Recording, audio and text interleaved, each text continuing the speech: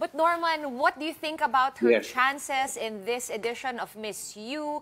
And who do you think among the other ladies out there na magaganda rin? Sino yung mga stiff competition ni Michelle? Yes, Sean. Actually, this is shaping up to be a battle between the Asians and the Latinas.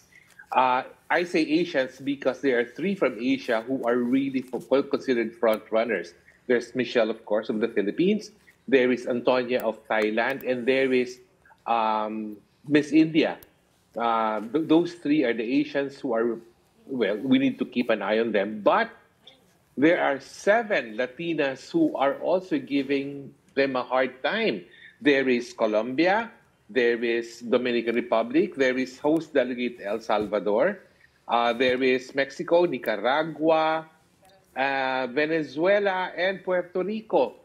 So, kumbaga, I think whoever is destined to win Miss Universe on finals night, it's between these two groupings, either an Asian or a Latina.